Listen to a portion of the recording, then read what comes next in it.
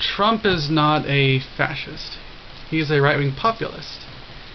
So, I guess to put it in sensationalist terms, Trump would prefer South African apartheid state over Nazi Germany. Which I admit, that's a little sensationalist to say. But the point is that what he advocates for, right-wing populism, is different from fascism, while it still has an ethnic nationalist component to it. One big difference is that right-wing populism still advocates for democracy, that there should be some kind of democracy. They just tend to believe that certain groups of people might not get all the rights that they actually should get. And they might be just more oppressive towards unliked ethnic groups like Muslims. Issues are complicated, and this video is very short, so it's oversimplifying a complicated issue. So yeah, that's a big difference. Fascism wants a dictatorship. Right-wing populism, like Trump and all the right-wing populism that's going on in Europe, they still want a democracy. They don't want a revolutionary government.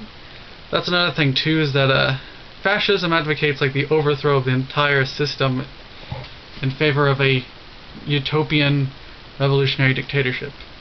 So it's kind of like communism, except its goals are different. So the way it wants to do things is very similar to Stalinism, but what the things it wants to do are just different.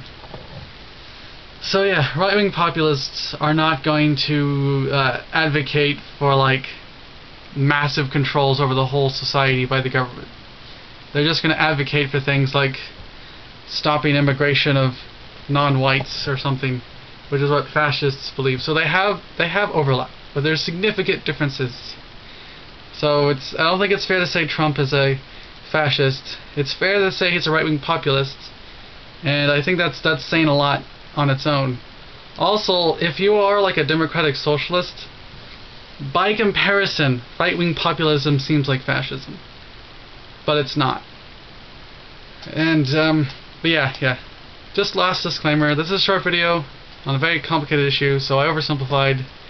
So if you have any questions, please ask in the comments section.